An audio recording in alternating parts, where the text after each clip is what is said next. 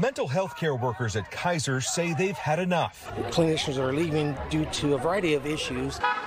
About 2,000 counselors, psychologists, and staff going on strike around the state after negotiations between the union and Kaiser Permanente stalled. My patients get very upset when they can't get their children mental health care needed as soon as possible. Beyond an increase in wages, the union says it's fighting for what they call a comprehensive settlement that would increase staffing and consequently reduce patient wait times. People will not stay just for the money and the benefits.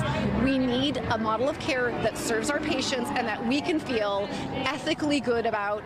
Kaiser Permanente denied our request for an interview and instead provided a video statement to the media. We are outraged that the union is moving forward with this strike. KP argues they too are challenged by the skyrocketing demand for mental health care, saying they've hired nearly 200 new mental health clinicians to keep up and offered additional time for administrative duties.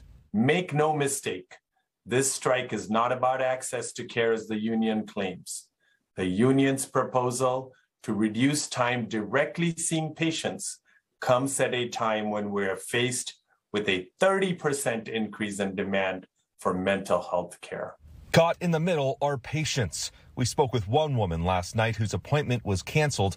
Now she worries she'll have to go out of pocket to see someone else. I mean, people still need help. Just because the therapists are out, their managers are still working, and the managers are clinicians too. I mean, why aren't they thinking about scheduling, covering appointments? Kaiser says patients will still receive care during the strike from clinicians who chose to keep working.